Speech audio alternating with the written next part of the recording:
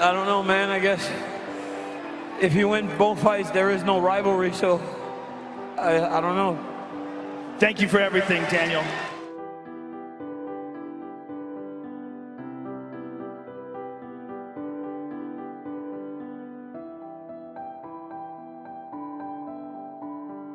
Maybe, you know, of course I'm gonna beat myself up, and I'm the only one who has to deal with this, me and my family. But I'm just wondering if maybe against the fence when I got underhooks, if I could have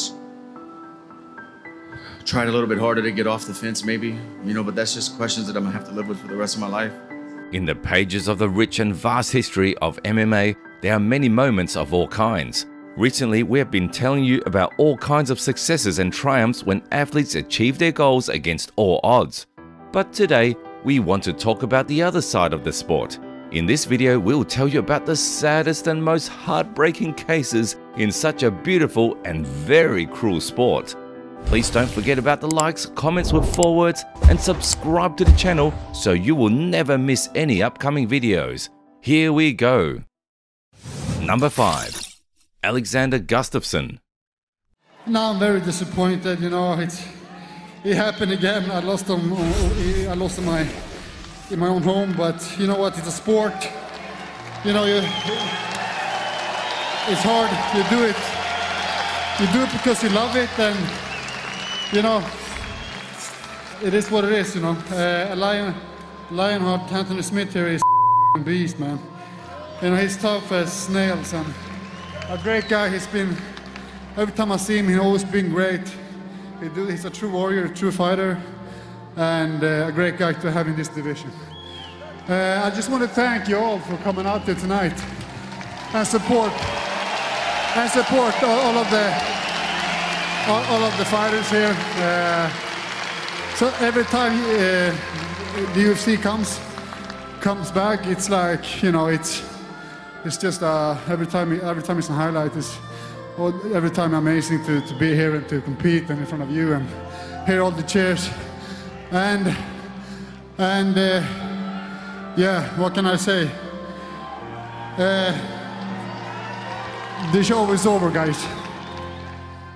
The professional career of the Swedish mauler had all the chances to be one of the greatest in the strongest league and in the sport in general. Alexander Gustafsson's fighting career started in November of 2007. In just 5 years, the Swedish prospect broke into the UFC. Only in one of his 16 fights he tasted defeat. But it may happen with everyone, as they say, right? By September of 2013, the mauler had gotten into the hearts of the light heavyweight division and stepped in to face the champion in the face of Jon Jones. I'm super excited. It's a dream fight for me, and you know, I'm super motivated. I've never been this motivated in my life, you know. And you know, all the hours I put in the gym just for this fight, and now it's in my reach. So, you know, I'm ready to go. Jon is kind of guy that you never know what to expect. You know, he's an unpredictable guy. He has a belt for a reason. He's pound for pound best guy in the world. So, like I said, I'm going to go in there with an open-minded. I'll be flexible, and you know, I'll be just go in and fight. The Swedish was right. The fight was really a full-fledged one. He gave it his all and even more, but as time showed, it was not enough to win. Contrary to all expectations and opinions, Bones defended the title, a fact that hit Gustafsson hard afterwards. Like, you had like one of the most spectacular fights with Jon Jones. I mean, down to the wire, like as close as it gets. And when you get out of a fight like that, where you almost won the title against the greatest of all time, like what is that feeling like, and where do you go from there? You know, it was tough. It was really tough because, you know, everybody was saying like, "You're winning this fight. You're winning this fight. You had 3 rounds against him. Like, you're winning this fight." Like, it felt like you said, it was just right there at the goal line. You know, I didn't really pass that goal line at all. I just felt like that it was tough. It was tough. In January of 2015, the Swedish lost to Anthony Johnson by knockout in his native Stockholm. I felt great coming in here. I felt great in the couple of few minutes that we fought, and I felt great all the way. And he just caught me. I got caught today, and that's what happened. Alexander then lost by decision to Daniel Cormier, but after that, there was a brief glimmer of hope in the form of 2 wins over Jan Blachowicz and Glover Teixeira. Those 2 victories put the Mauler up for a rematch with John Jones. I'm here to fight, that's it. I'm here to fight, nothing else, nothing less. Whatever this guy's saying, it's just bullshit. He's just terrible, man. This guy is terrible, I'm telling you. He is terrible. The stakes were higher than ever. Gustafsson knew his fate would depend on the rematch, but no miracle happened. This time he lost to Bones in an early manner in the 3rd round. I'm disappointed, very disappointed, but it's a sport and it's a fight, so we did our best there in the octagon, and this was the outcome. So I just have to take it like a man. After that, once one of the best light heavyweight fighters on the planet added 3 more premature defeats, and now it looks like this is the final stop in his fighting journey. I'm feeling that it's pretty much a done deal. You know, if you don't feel that you have it in you anymore, it is what it is. It's nothing that I had 3 title fights. Like I said, it's been a great journey, and this is it. There's not even much to add here. Alexander Gustafsson is a true fighter who gave his best years to the sport, but never achieved his coveted goal. He fought the most competitive fights of all time in title matches, which is even more disappointing because he was one step away from fulfilling his dream.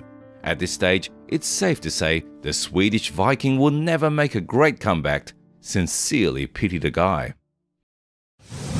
Number 4, Tony Ferguson. It's been a long camp, I'll be real. We've been preparing since November. Obviously, the 18th didn't follow through with Khabib. Obviously, Justin was the only one that wanted to sign on the dotted line. Just a long camp, and then just, you know, the weight cut had nothing to do with it. Justin's a tough I'll be real. We're prepared for Khabib, not too much of a striker. Happens, man. What can you do, man? But I would have much rather got finished instead of having somebody step in it. I was still inside of it, even though he stopped. I wish I would have. I got finished. Sadly, we can't get past the tragic story of the current generation's main boogeyman. Tony Ferguson's career is a true violent action movie, not just based on a true story with a happy ending. It's a stark reality where El Cucuy faced blatant injustice and wasted his best years trying to achieve a title opportunity. The legendary boogeyman has literally terrorized the most competitive division in the strongest fight league for 8 years, and all he's accomplished in that period is 2 bouts for the interim championship. It's impossible to fully convey that through words. Just think about it. The man lost his interim championship title after tripping over a cable while being interviewed and getting injured. The big leagues didn't even consider waiting for Tony to recover. They stripped him of his belt right away. Although Robert Whittaker recovered from his injury and didn't lose anything until he faced Adesanya. Ferguson is the only fighter who never fought for a proper UFC gold. This is an outrageous injustice. Nobody spoke up for me to get a title fight. A 12-fight win streak. Years in the making. What did I do wrong? What did I do wrong? Step on somebody's toes? Did I speak up for myself? I was so bad, right? None of this is funny to me. After a heartbreaking loss to Highlight, things finally got worse. Ferguson has disbanded his entire team and has aged in months.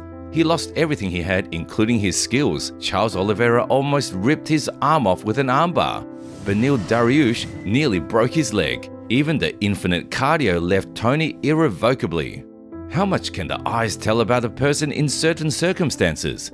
During the winner's announcement at UFC 262, you can see the look of utter disappointment on Ferguson's face, not only because of his 3rd loss in a row, primarily because at that moment he fully realized he was no longer able to do what he loves. I'm gonna be real, I'm not gonna say it too much. You know, I mean, Dana said something the other day, and I put it on, it's on my phone. I think it was MMA Fighting actually reposted it, talking about how boxers are overpaid. I asked Dana to box. He said, "Fuck no." I'm like, why? I wanted to go play, you know, I want to go play baseball. I want to go do other pro sports. I'm an athlete. I grew up playing different different sports at a very high level. We're in a state championship football ring right here. We were 27-1. You know, I come from Grand Valley State University as a wrestler. I want to go do, you know, pro wrestling. You know, I got Brock, Uncle Brock, that's right there watching me. I want to go do all these couple things, but then I have this guy right here acting like a fucking drug dealer telling me I can't go and do shit. I want to go make more money for my family. Tony Ferguson tried his best to keep going. Along with zero respect from the organization, there were many obstacles in his path that he went through as a man. Psychological problems, serious injuries, fight breakdowns, and he still kept at it. He performed at the highest level until he was 36, hoping that after his next win he would definitely get a title opportunity. But the miracle didn't happen. He is up against a foe that cannot be defeated no matter how hard the man tries, and the name is age. Last minute replacement. I would have liked a little bit more time, but I'm back, man. Got to fix some mistakes, and I love my crew. So shout out to my wife, our 10-year anniversary. My kid missed his first baseball game. We've got a lot to make up, man, and I'm here. I'm back. The bitter truth is that there's nothing left of the old boogeyman. Literally, Ferguson couldn't even handle the veteran Diaz, who didn't really prepare for his farewell fight in the UFC. I can't even begin to imagine what would have happened if Tony would have fought Li Jingliang. It's very sad that El Cucuy's career came to an end on such a sad note. We can only remember some of the best years of Boogeyman's career with nostalgia, but without being too fanatical, and be happy that our time was taken to witness such a great fighter in all his glory. Number 3. Chael Sonnen. When my dad died, the last thing I ever said to him, I said to him, I'm going to beat Tito Ortiz. And I'm going to win the world championship. It's the only promise I never...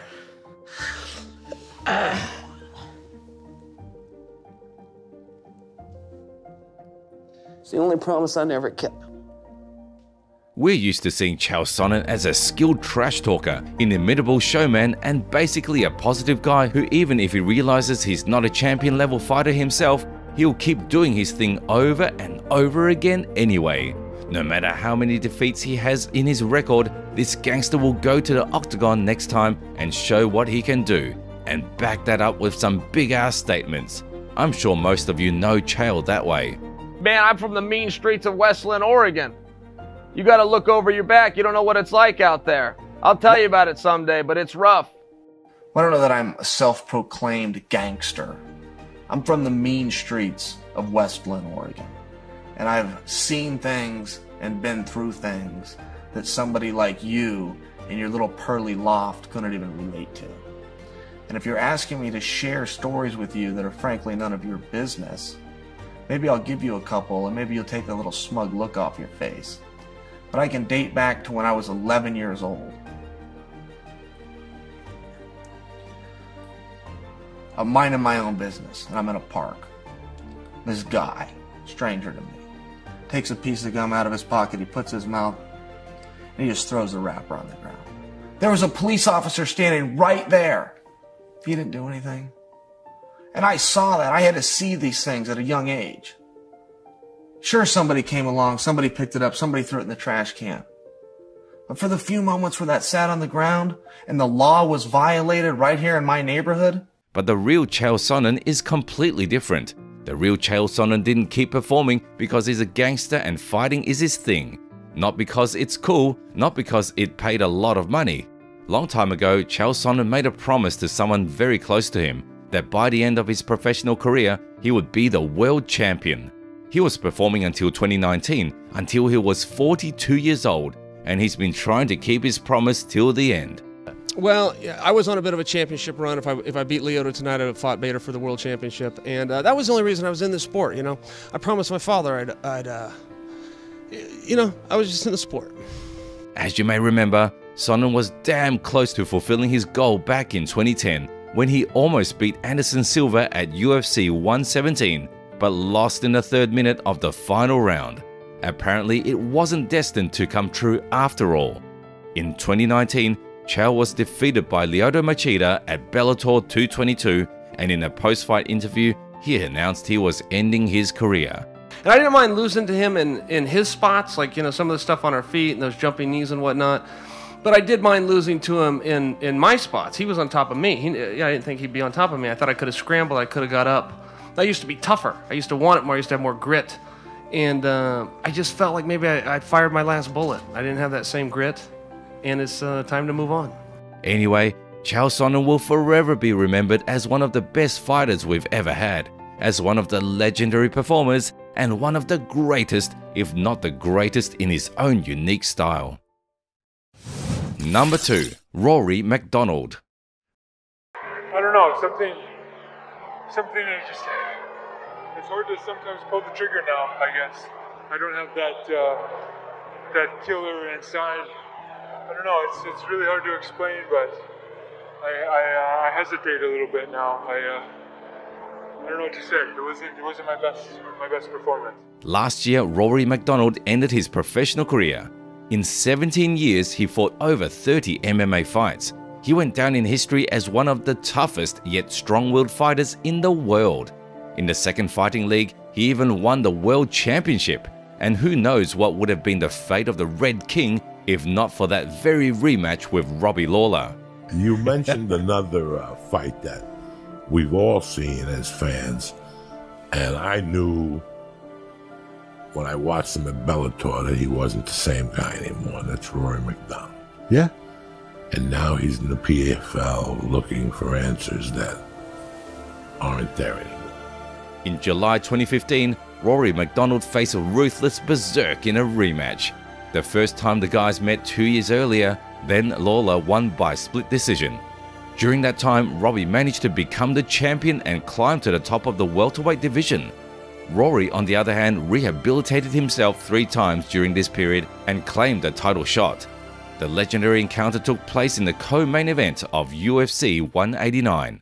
I never really felt like I was getting buzzed with any shots. I never felt like he hit me with anything that was messing up my equilibrium or rocking me.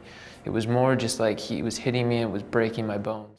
The guys fought more to the death than to win. They were smashing each other with all their might. There was a lot at stake that night. It was not just a clash of personalities and a test of will, but pure and unvarnished brutality. You know, that was breaking me mentally. It was hard to stay focused. It's hard to stay hungry when someone's breaking you down precisely. Pop, pop, pop. After you don't have adrenaline, you don't have gas, things like that. So that's what just at the end just made me take a knee. I needed time to recover. In fact, the fight ended the careers of both fighters, but Rory MacDonald felt the impact of the bout much more. At the age of 25, he went through a real war in the octagon, at the end of which there is only one way out. Oh, I didn't know that. I didn't know that. Yeah, that's good. Rory, obviously him and the Robbie Lawler fight, people will remember that fight forever. That's one of the fights that'll go down in history. Yeah, I didn't know that, but I'm happy for him. No, I mean the thing, I always liked Rory. Rory was always a good kid, and very quiet and he's a silent killer, man. Tough, durable, just very, very tough guy. Unfortunately, that's the price to pay for the opportunity to compete at the highest level in the combat sport. And things don't always go according to plan. Not everyone becomes a world champion with lots of money, fans, and defenses. The price tag in human health is not for everyone. I felt like I could still have that resurgence in my career. I had a goal that I was driven to.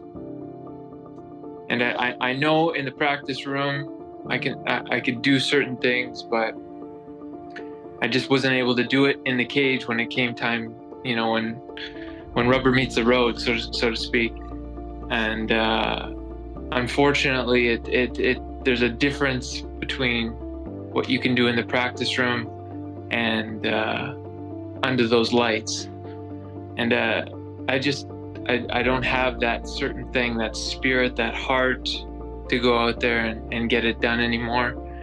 And every fight for a while now, it's been diminishing, and I've seen it more and more. I mean, even if I had put up a better fight and lost or even if I had won, just the feeling I had in that fight was confirmation to me that this isn't for me anymore. It's not who I am anymore. So I gotta listen to. Number 1. Khabib Nurmagomedov. My father, not only my coach, this guy, my father, you know, and you guys can no understand how I love my father. Let's talk about my father. I like this. Beyond any doubt, however, the saddest moment in modern MMA history is the demise of Khabib Nurmagomedov's father.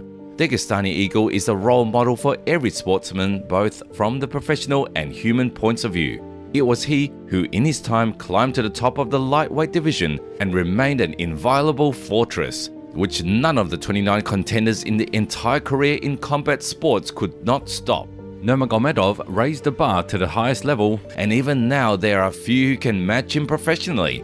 But that may not have happened if it were not for a severe discipline and upbringing under the wing of the honored coach, the legendary Abdulmanap Nurmagomedov.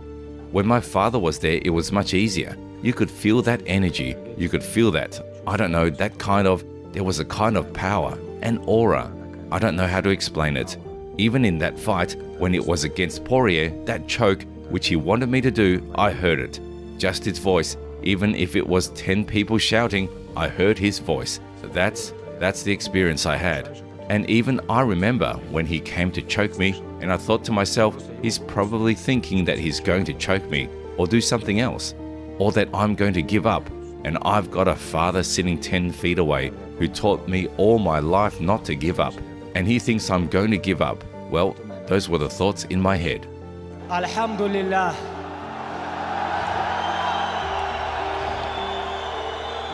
Alhamdulillah.